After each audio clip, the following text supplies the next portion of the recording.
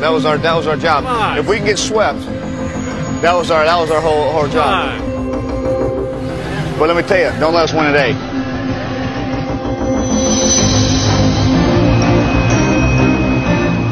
Okay. Then we got PD tomorrow. Then we got Shield Game 6. Okay, that's a start. In Game 7, anything can happen. We can have you out there.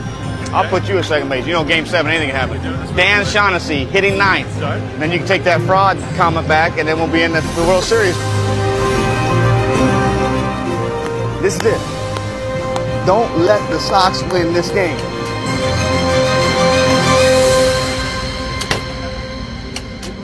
To me, it was, give me that wire. Let's talk about what needs to happen. We have a game to win tonight. Don't let us win this game tonight. Then they get Petey, and then they get Shield Game 6. And Game 7, anything happens. I mean, I know you're from Masson, and I know you grew up a Red Sox fan, but don't count the Sox out. That's all I'm going to say. You cannot count the Sox out. Because if there's a group of idiots that can do it, it's us. It hasn't happened in the history of baseball.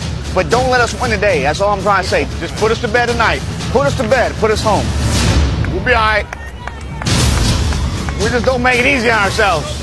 Down and out, and then BAM! Sox Nation.